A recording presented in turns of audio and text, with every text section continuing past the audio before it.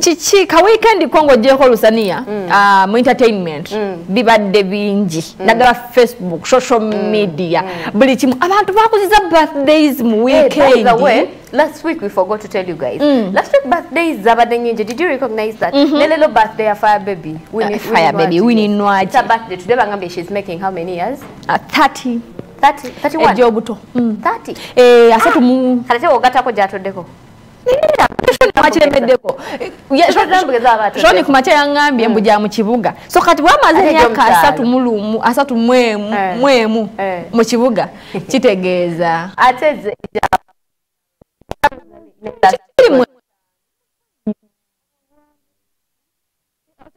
tutugabala uwamu tutegere muno n'emyaka kubanga jenkana ngobwanvu bwa myaka ngobwanvu bwa myaka jako mukula nga boyongerako ate John Black hai myaka jabiri mwemeka sijja kusala nanga nange najimuwishing and you guys my good friend but sijjukira myaka naye nga akuze mwana we dinda akuze waita sinzo kunsanyusa I was watching some interview ya Victor Rose ya Imba Love Legend na agamba ani myaka 19 kabebi mukatunza mu mbuga za sitani Victor Rose mno kale fine okubadde emyaka jo omuntu bataba kulo bulungi teba wanvu abampimpi ngana yera ane Victor Rose bedo legendary mwebye ebintu ebyobukulu mu myaka kana mumpita bifanana omumanyi mukugambe sabirano mugambe bamwita nkuba kama that's what we King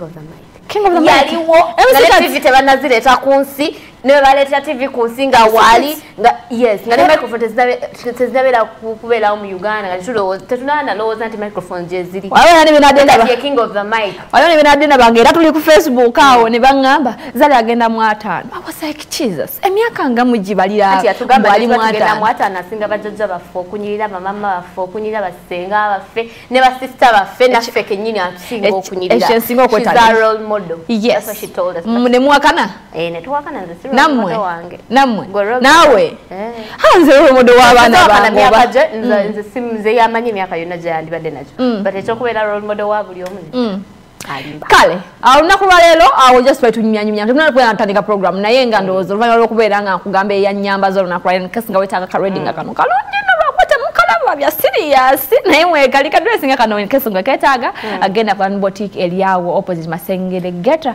genda awo mugambe enjagala lwewe luti olulungi ennyo abeere nga alokuwa mu buli mbeera yonna wekasooka otuukayo mugenda kwa muteesa oba mu whatsapping sina kindi mukubire ku simu abeere ng'ekintu mukikwasaganya bulungi nnyo nnyini ddala enamba in case you want whatsapp or okumukubira ezo 776 then 788 baby girl kakati ndoza tandikire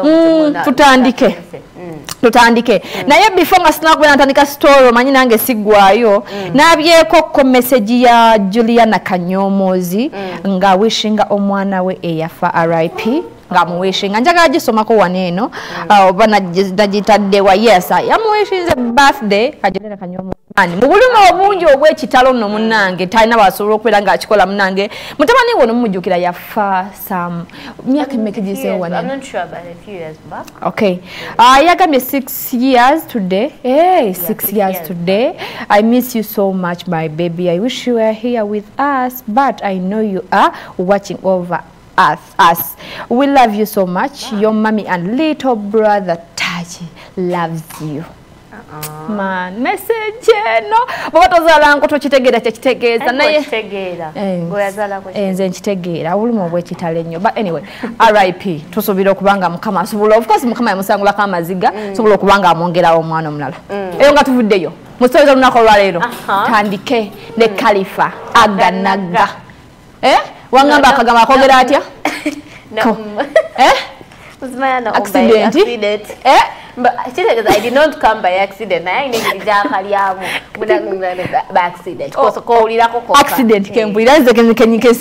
Accident anyways, Khalifa Ganaga abasinga mu manya joininze nnyo politics. Nnyo natali serious era agenda kubajja. Khalifa kuva yeddi.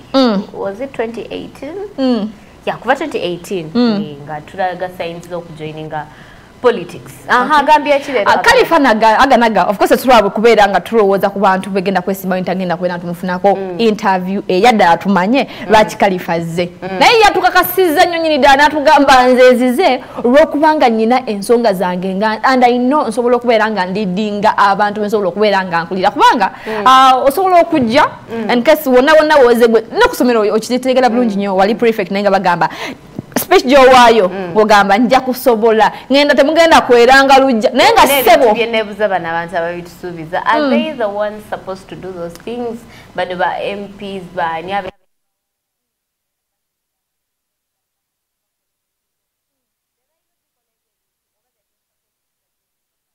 Auntie, agenda bazimba sometimes bazimba kubanga kusente zabwe mpozi ku payroll ya kusente zabwe salary wabwe sometimes kubanga already MP w'Ekyadondo wakamuyita okukomeza power I know already ebintu byakola okitegeera yayita tractor ekola ina byekola we kamocha so ebimu babikola yebisinga obutono naye yebisinga obutono kakati Khalifa naye atubulidde ensonga engeri gyasobola okubeera nga akikola ate nga yali willing ng'agamba actually sit down mwagala kumanya mbu no ali best wabiki wabula agambye nze nali w'amaanyi and actually I was the best one of the best students at our school of course yenga ye bwatugamba mbu yali best n'agamba 28 nafuna zi NB mumuŋŋamba mbu no senior 6 right senior 6 yes of course bafunye NB taliza kutabeza kwa senior 4 natugamba zinali w'amaanyi yatugamba waliwo J5 J6 ezo bazo nangazi fresh judge asumna mu international oba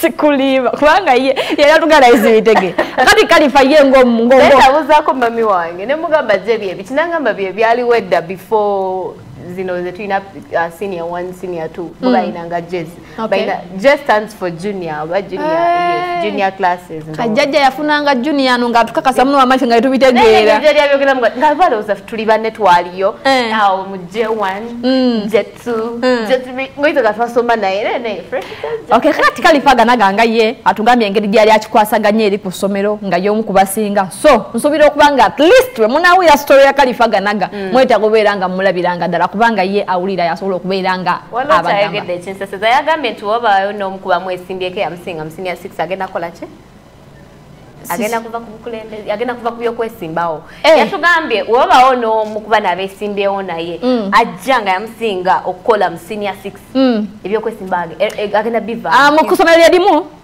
ati yatubulidde bano bagundi abesimbe ku post ye yes wavayo balete mpapula yes balete mpapula nga yamusi naye mubana lwaki mukiza defeat lwaki bakiza defeat manje tugenda okukola mama nabali mugende kunna sana ngekyimbadde mbagamba nasa yeyizo batasa Khalifa naye yizo kuba ina byanasa naye byali mukutugambira ku kakati kye wino kola kiri kimu mugende mpapula Khalifa muteke wali mugamba manyeza ngezizino aliko nani ye aina abantu baliko nabo by the way ngenda tuna mu list tugenda kudanji babuli katoke tukulage Khalifa aganaga nga akunyonyola then tukomewo Honorable aganaga ogamba otya akaluka kuuba kalulu tukali mu serious basajja bali bamanyi nsaga nga bagamba besimi omusajja w'amaanyi avudde mu kalulu no kalulu tukali mu nnyo mission 2021 magiziwo oba omulonzi wo weerubaga asuubire kyanjawulo kigwe kyogenda okwawukana ku bali ababaddewo ekyenjawulo kyabasuubira asuubire kye bayita servant leadership obuweereza asuubire unity kubanga ebintu bitali mbantu nti tewaliwo obuweereza bw'abantu oli ajja agamba mumpe nange ndiemu bali baluddemu nnyo ffe twagala kujja kuweereza njagala kujja nkole kye bayita servant leadership nga ndi mukozi omukozi ye muntu abeera ewaka yafumba emmere yakola buli kimu era omukozi we omulekera n'amaka ago n'ayingira mu kisenge kyo n'omusajja amuwamba so yenzo omukozi kubanga wolaba Bobi Wine ffe tuli bakozi nti tukoze from nowhere ne tufuuka somewhere ne tugenda somewhere bagizibo oba abantu abamu naddala n'abali mu entertainment bagamba nti no oli musajja mugezi nnyo naddala mu music naye ebyobufuzi oyinza obeera nga amagezi togalina ate ebyobufuzi music ate muzibu nnyo n'okusinga ebyobufuzi kubanga music otandika from nowhere n'okuba eggwanga ddamba kankubulire ku music ate bugagga bunene nnyo. Some people think nti nno tugende eno kubanga eno teri ssente mu politics baavu nnyo banaku nnyo yensonga lwaki buli kaseera olaba bayisa zi budget simanya batereyo ku 10 billion ba MP babawezi no baavu nnyo. Music tuli bagagga nnyo ensonga lwaki tutuuse nti no Khalifa kinnuma nnyo okubeera nkuba mbadde mu music yes nga tewakyali competition. Tewali ansinga kuyimba, tewali ansinga kuwandiika, kati ne beats nzikola ne studio njirina, tewakyali competition. So kati kisigadde ngenda kubeera mu kintu nga nze nzekka so ne ngamba kaneebweko tasiki endala ensonga lwaki nagambye nti nze I'm ambitious and driven. I don't settle on something ngamba nti kino kati ndi comfortable nakyo buli kaseera mba newa tasks empya. Yes, I'm successful in music. Naye waliwo bavubuka bannanga banzikirizamu abaana babeere kabowa nga bo tebalina chance eyo z'okubeera successful mu music. Music si mulimu bya kiyaayi era ne government ensonga lwaki ne corporate tebifaako kubanga eraba bintu bya kiyaayi. Nenzo omuntu ali mu music olowooza ki ekindetera okuba omugezi bwentyo. Nasoma ebitabo. I was one of the best students in Uganda 2009. Nafuna AABB kakati ebitabo byange ebyo byonna biba bifiira mu music.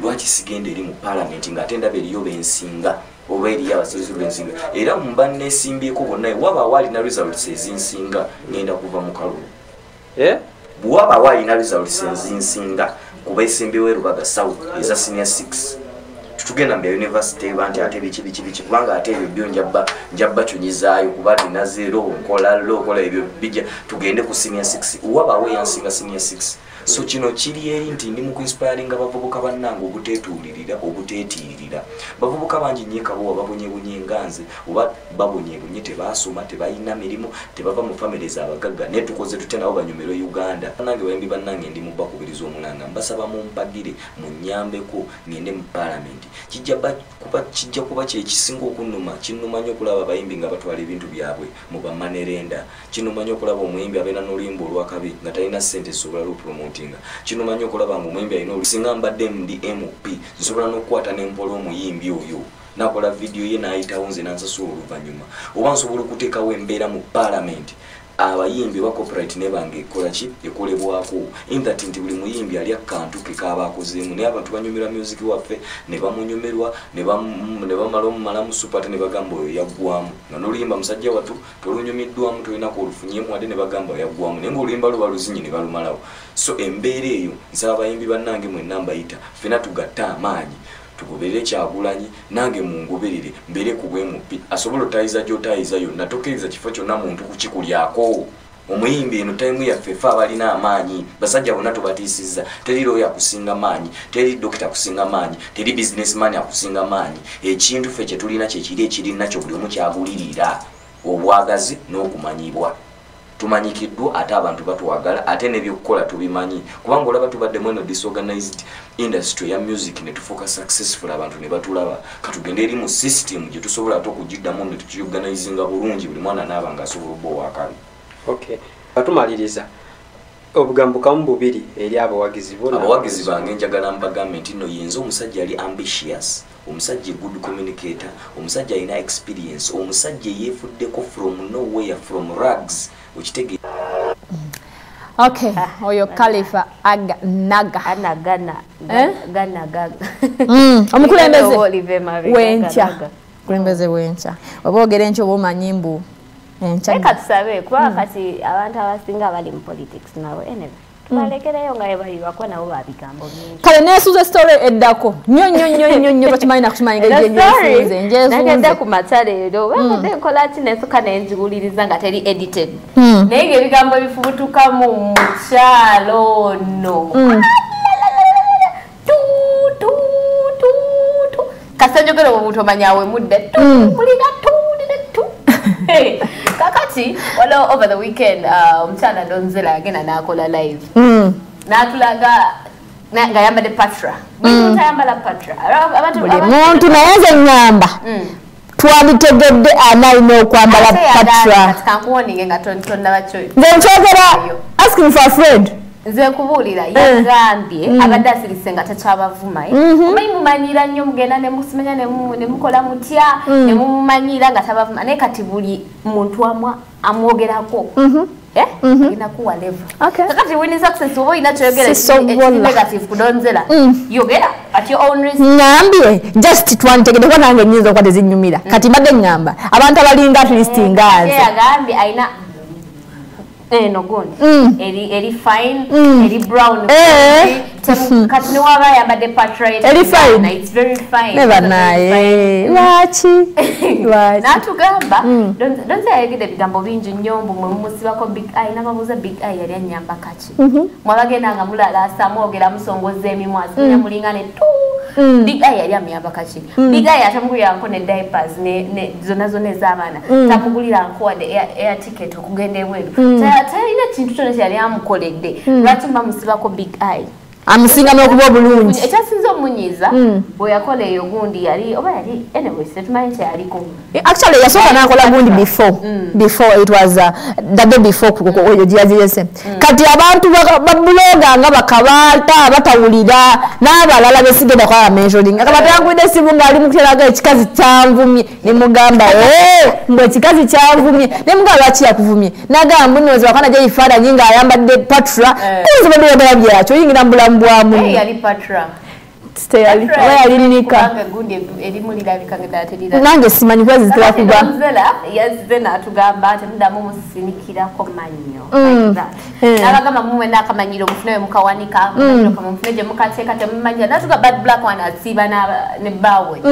Snapchat. Eringa leyita ku Snapchat bad black. Ku Snapchat yogera leyita ku bad black erinya lyakosa ku Snapchat. Temupanga tewali omu yali avuddeyo kumwogerako nti kumugamba nti biki naye nze lwenyambadako ka patra akolimu muli bawo abalina amaala basaako omuntu kankugamba ensonga Donzera totugira ate nnyo kubanga bad black oyo twamumanyirirayo eyo ye blandi bweyagala okweblandinga kintu edda kye twakula nga batugamba have a sister of mine munene nnyo and me am small kati twayambala bakulyangako emmere nedda njagala bwaga zinebwini tugende mu maaso kale twayambalanga ebimpi nga muyinza otambula gw'omutulo ne batakurecognize nga nnyo nti okunamye naye ne baddira omunene kimufuukira ekizibu ne bamumalako emirembe okunamya kiki kali is the same thing muleba abantu abambala patra It's okay. It's okay. Don't worry, yambadde patra Facebook yabadde ku muliro. Banage kibikira and it's not the first time walone we ajanga. Yabawadde revo.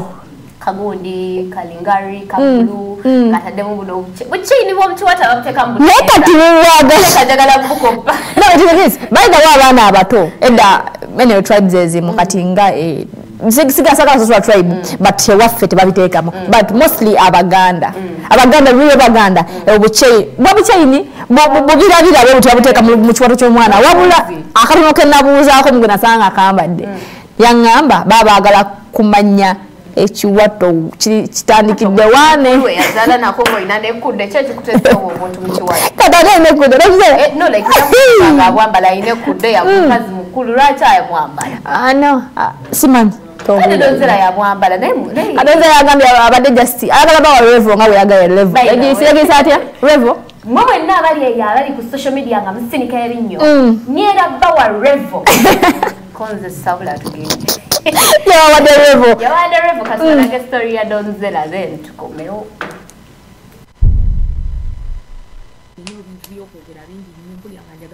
I'm very bitter. Nkoye abantu aba postinga ku pages zammwe nga mu criticizing how I live my life. I'm sick and tired of you people. Nze sikyali mulombi, nze sikyalomba.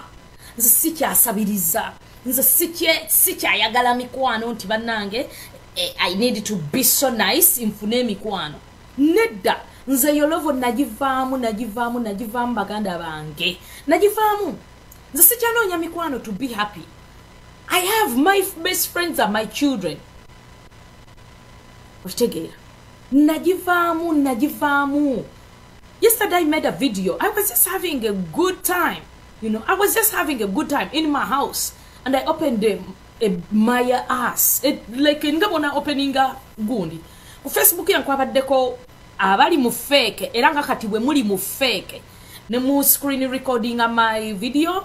Kubanga nze generally bwe nkola video nzikola ki nzi deletinga kitegeera kati ne muji screen recordinga ne mugikuba screenshots ne mutandika mugitambuza everywhere mugikuba screenshot ne mugitambuza okitegedde nze tebinkwatako gwe to write about me gwe kikolera as I want to be honest with you there is nothing kyenkola ku social media abana bange kyebatakola kyebatamanyi wano Bad Black ina Snapchat yagituma Masolo Queen if you can follow Bad Black akola ebintu bingi nnyo you know akola ebintu bingi nnyo I saw recently Bad Black anga posting ekifaananyi ngali ne boyfriend we nga bali bwerere mu kitanda I never saw any motherfucker posting nga akivumirira by the way nze nali nesonyiwa social media nga sikyayagala kuyomba na muntu yenna because I find my peace in my children in my house nze sikyala mu bantu nze segomba mikwano nze ne bwe mukera ku machanga temuli ku live zange sagala kumanya ekisinza okunyiza ne kimakinze this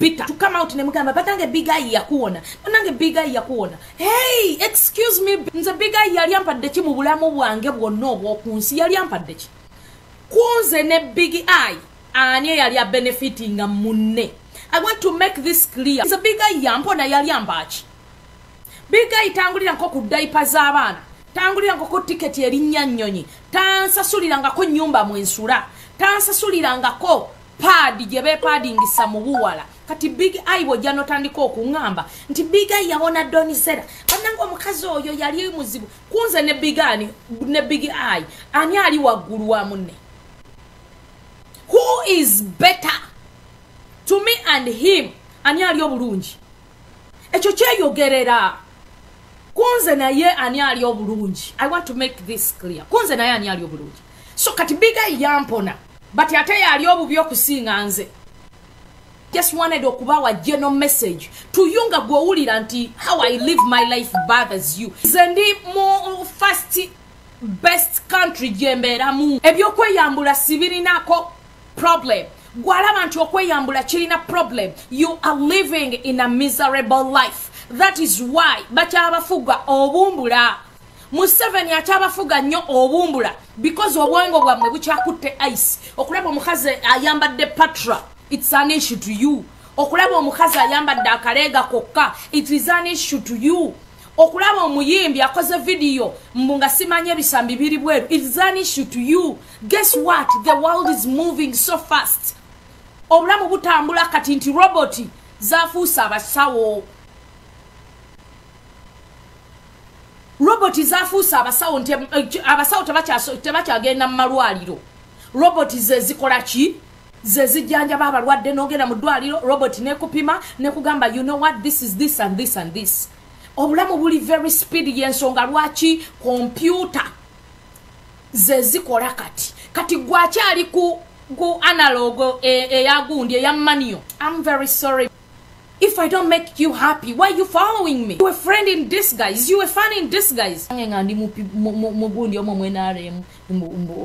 have gone there to beg. Ngabansange nze ngamfuka degree holder. Ngamposting ekifananyi ky'omuntu ng'aliko having a fan mu bulamu obweddembe.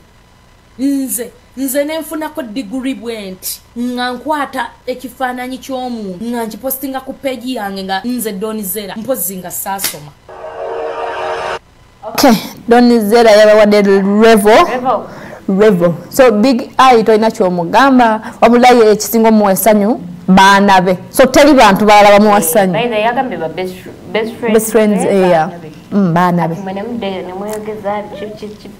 omwana oyo afaanamu omwana wa Kamiliyoni wa Kenzo omwana w'omwoyo wa big eye koza big eye Donizera agenda kwenzeta omwana wa Donizera afaanamu owa Kenzo ne Kenzo yamupostinga waliwo kagundi kapostinga mwana Donizera simanyi just mbadde nkayisawo buyisa just njogedde si Luganda kale eyo nga tuvuddeyo Kamiliyoni ne mukwano gwa Linet wako wanzire mere clever je era nga officially Linet agambye oyo ye mugenyi mukulu kuki kubagaye kubafide kubemba kasisubira birthday mikolo jange jaba naona musajja mwagadde ko kintu kimu amanyi bayita Katonda ate wero okukanga okuze otegeera kalune birungi byakoze okusinga amubuto nze kisinga okunjagaza Clever je performance so mwana wanu naiko nga performing kela kukola oluyimba nga lwakatandika lwakafuluma muzine naku before covid wamula ku online si online concert yali ku wa Alex Mohanji mu comedy store that is before covid yes chengezako kugamba oyo mwana performing Clever je cho chibukubako chokkecho agenda kujja performing kakati munange ku mabega kawo twaja ntufuna debata ngati balina kukanya wakati wa Chameleone Clever je oba nchite family ya Chameleone ya mloga mbu nera cha abantu bawaliza nnyo Chameleone okuloga simanyi Chameleone kuwaliza racha abantu bagamba nnyo aloga tuchite kuwaliza rachi era mama we waba bakola ero cha kitufu yasoka navayo nachogera owo kubi navayo nachogera bawa navayo nachogera Clever je yali achogera Chameleone naye simanyi lwaki awata watera okubeera nga wavu omukka tewabula muliro naye sisubira kuba yesu kati tugaye bamuwayiriza so munaye bazeemu ne balya ku million naye nga buli Chameleone bwayogera ekintu oba kiri kitanga naye Katonda mulungi Clever je yalokose tukongere ku kifi Katonda mulungi Katonda abadde mulungi nnyo gye tuli nga buli kimu kyonna Katonda of course kayiza butalia eyafumbye naye nemumala mutegeera naye mukama akyafunga kale okwegamba Clever je it is too much buli kimu kyonna Katonda kale agenda newatalina kugenda naye at least atambula naye nekyo yasalako enviiri yasala emyaka n'abeera okubeera nga ate alungi ennyo okusinga nga bwe yali ali handsome mulungi nnyo waliwo anasindikidde message nangamba ku kintu kya Clever naye sijja kyogera nga tukomera kale katukulabe Clever je ne Chameleone wamu ne Melody nga bali ku kijjulo kyekimu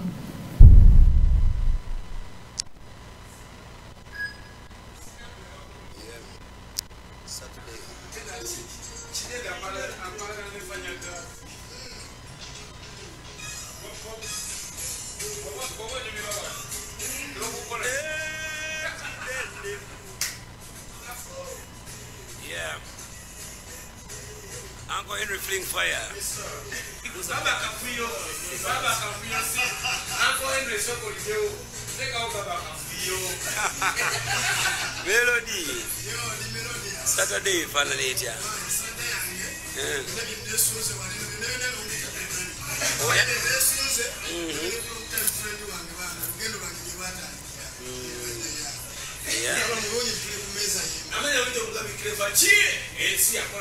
Ensi yaleeta naye nga nsanyusa okukola bamuganda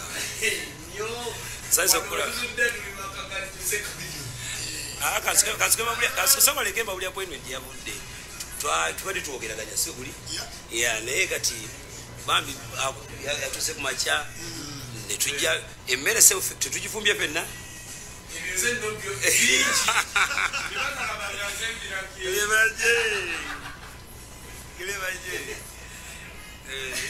Demutalabanga nzembirabye okitegeera naye ndi musanyufu nnyo n'okukirawo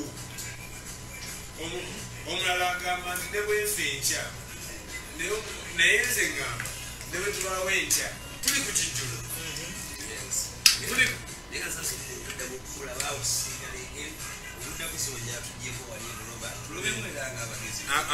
awo nno obuloba awo gakyali amaanyi mangi kubanga mbadde mpawula palaso jangu mpawula wizo jangu kati mpawula Chameleone jangu wasajja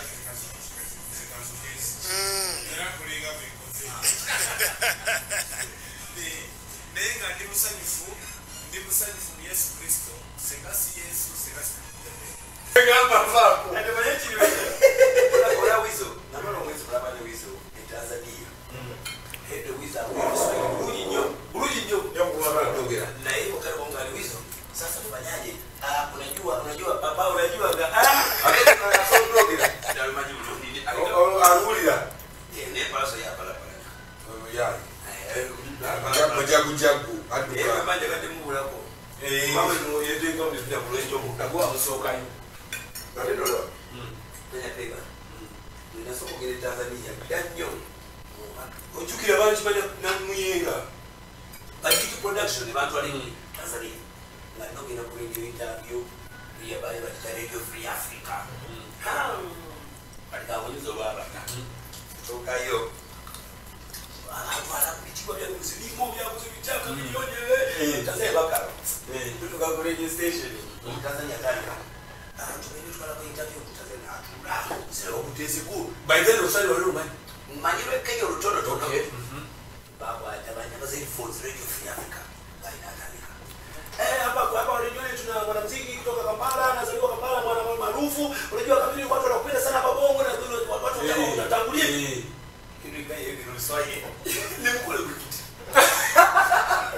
Anzikali abantu basatu ne mwana zakiraba nayinjagala palasa okuva Bulaya ng'akomawo ngayi amaso nga bwetuleta abajamaika bwetuleta baani kati nga palasa tegubaleeta kinanijagala naye nga butomedera ekyokulya.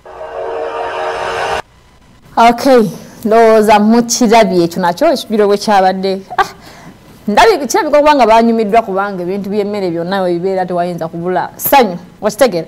So mu studio z'olunaku lwaleero tulina omugenyi abadde ngawo era twagala nnyo wano naye kasitawulira ekintu kyonna kakigira nga baga omanyi ate tufuna inboxes nnyingi nga zisaba Alvin Kayanja akomewo naddala abaana bali ebweru kakati ne tugawo omanyi ketufuna omukisa tubeerenga tumukomyawo beerenga yongera okubeera nga nyonyola abaana abali ebweru era ne kati nga bakyali mu struggle era nga mulimu ne Eddie Kenzo waffe nempulira amawulire amalungi gagamba mbu Eddie Kenzo agenda kuŋwa ku Lwokutaano ekirungi waali agenda kumbulira mitendera ki bano gye bayitamu okubeera nga bakomawo abamu ye abaana abamu bakomawo kuba last time twamukyaza twafuna inboxes nnyingi nga zitugamba ebintu ebimu success eriwo ne failure n'ebirala bitasobodde kubeera nga bihappeninga kakati ndio mune Alvin Kayanja akababuuzeeko tubeere nga tweyongerayo.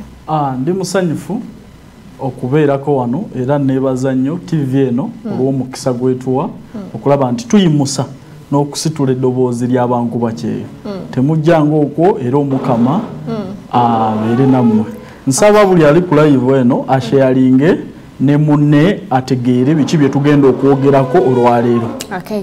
Alvin njaga tandikirewo mostly leo tugenda kusooka tugenda kutandikira ku kibiina ky'olimu kuba katwabitegeera gbese bwe twakutegeera wogwa kati tukatandikire ku bino kubano obulamu bw'abaana abaana bali ebweru tuze tufuna video ate again and again okubeera nga abaana tunabeera boyongedde okubeera nga obuyambi nedda obusobozi tebasobola kuhandlinga mbeera gye balimu kiki ekiganye naye?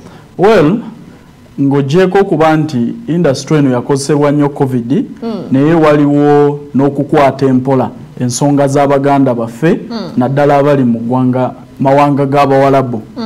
Olwaleero bannyinaffe bangi abali ku deportation centers era batandise n'okwekalakaasa okukola kuwandiika ebipande n'okukubira gavumenti ya kuno omulanga nti abantu abo baluddewo nnyo n'abalala batandise okwekasuka okuva ku bizimbe abalala balwadde bagamba ku deportation center babawa panado abajja n'ebiwundu n'ebirwadde tebajjanjabibwa so bannyinaffe eyo embeera gye balimu naye nga gavumenti ya kuno yeesuuliddeyo gwa naggamba abaana abo tukimanyi bulungi nti buli lwobeera ku deportation center gavumenti y'ensi eyo yeba ekuvunaanyizibwako okulaba nti odda wano yeba erina okukugulira tiketi naye mu kaseera kano ng'amawanga gakosebwa ku lwa COVID-19 nago gennyini gatunuulira damages eziri mu mawanga gaazo lwaki gavumenti ya kuno tesitukiramu n'egulira bannyinaffe abamaze ebbanga ku deportation centers tiketi okuba nti bakomawo eka.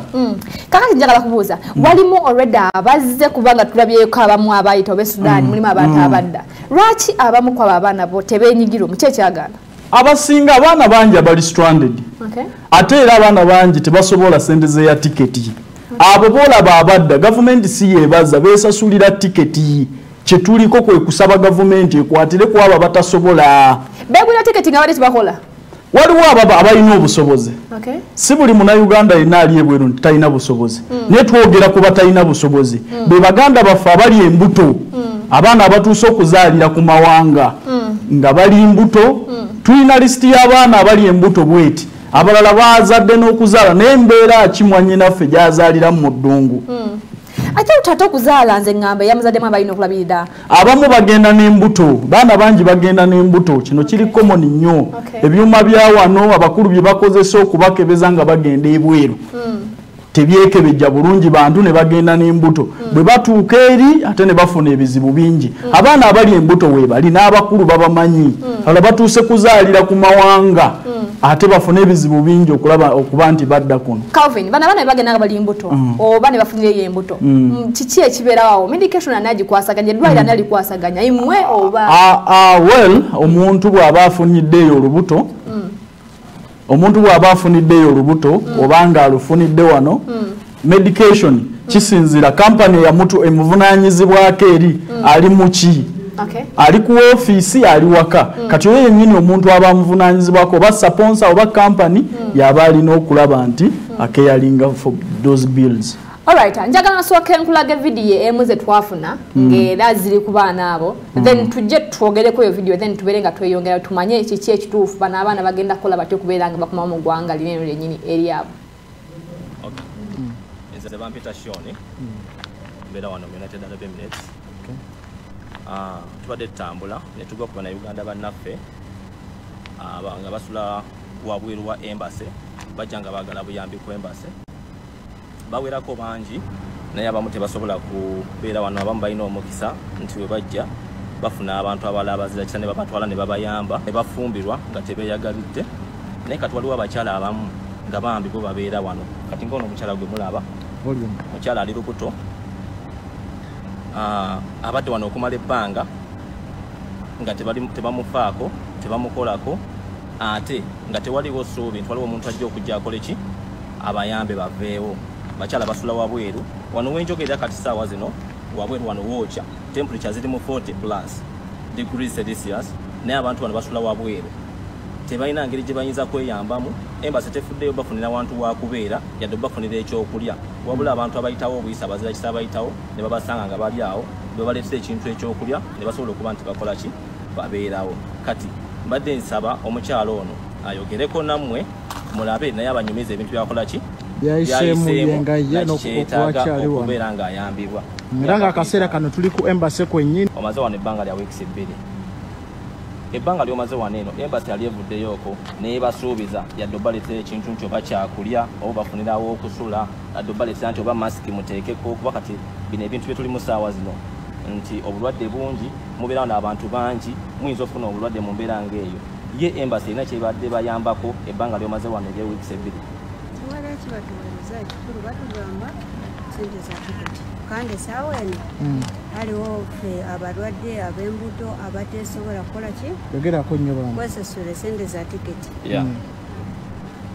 kati n'ekirala kinaategeddeko emabegaawo omukyalo ono ali lubuto ate ng'agenda kuzaala ndowooza mu bbanga lya wiiki nga 2 ku 3 si kyo nyabo kati abadde wabweru okumala weeks 2 asula wabweru talina kyakulya talina treatment mu mbeera gy'alimu abantu abandi badde bawera priority okubeera nti bagetinga repatriated okuva mu nsi eno naye nga tebayambiddwa nyabo gwe ki kyowulira ng'oyagala mulanga kigwoweereza gavumenti amalanga ze gwe gwempeereza gavumenti ffe ng'abannayuganda omunnayuganda yisibwa ng'embwa kubanga ne bweba eggwanga lirina obwavu tosobola kulaga obwavu bw'olina ekituliko kati kiraga nti munnayuganda talina mugaso ku nsi kuba tayambibwa buli omu wena kimwewuunyiza weno eggwanga ki lirina pulezidenti lirina muntu yenna yenna asobola okubayamba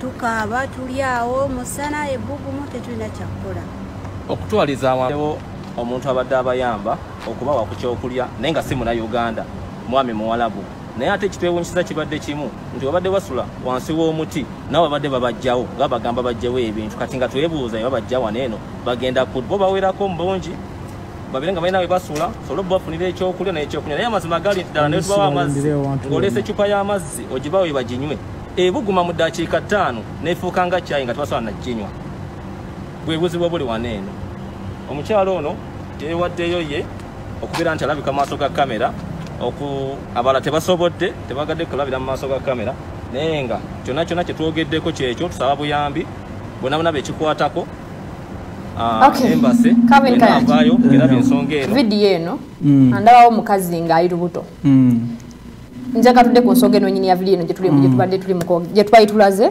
abantu bangi ndawa comments nyingi ziri mu kujja but before njaga osokogere ku video eno what really happened.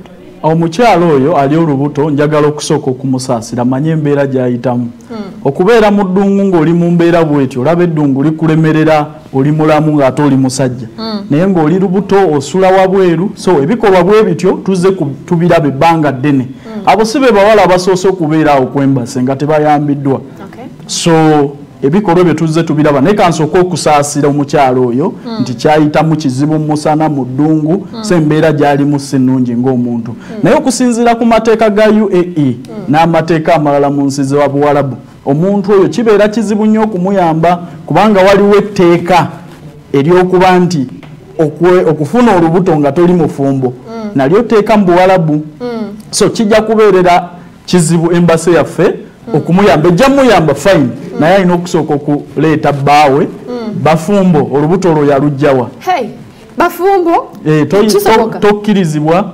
kwegadanga na muntu nga temuli bafumbo bw'aba olubuto olwo yalufunira eyo oba yalufunira Uganda kijja kuba fine naye bw'aba yalufunira bweru nga bagoberedde amateeka bbaawe balina okukola ki okumuyita gyabitebye that's why tukubiriza nnyo bannyinaffe obuteegadanga n'abantu abo obutenyigira mu bikolwa bya bwenzi bw'ofuna olubuto ebizibu bingi ebibeerawo kale kakati njagala kumanya kuba last time wanafuna inbox zinga rush tomubuuziza companies ezo rush tazimentioninga nze ngamba bozi mentioninga kyoyina abaana bobeera ogamba ayandyagadde okubeera nga zijoyininga ate nga zibayitamu okubeeranga companies ezitafa ku bannyinaffe tuzimentioninga era abaana balina ebizibu bazoogera era nammwe mutulaba nga tulwanagana nazo nti nkukubidde nkwegayiridde nkoze kino na kino oyambe omuntu muganye so fe tetulina maanyi gajjawo kampani okuleka okukubiriza public baganda baffe obutayita mu kampani etayamba abantu ekyo tuze tukikole ebbanga ddene nga bannyinaffe bakola videos nga era bw'olaba page yaffe nga tupostinze video yonna ng'omuntu ayogera kampani kitegeeza tugenza ogipostinga video eyo nga tetulina kye tutakoze okulaba nti omuntu oyo ayambibwa era naawe munnayuganda wenna bw'owulira ng'omuntu alajja n'agamba kampani gundi yeyantwala gw'ogiyitiramu lwaki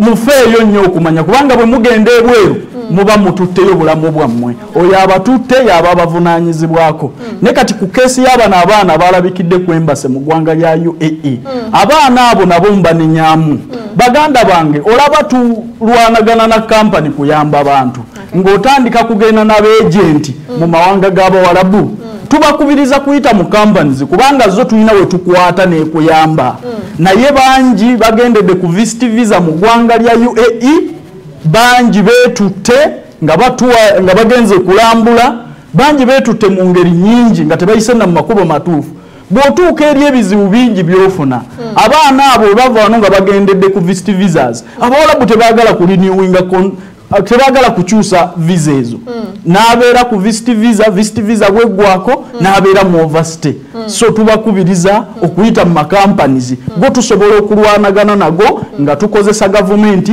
nga tukozesa kooti na buli kimu kyonna okulaba nti eyamba omuntu.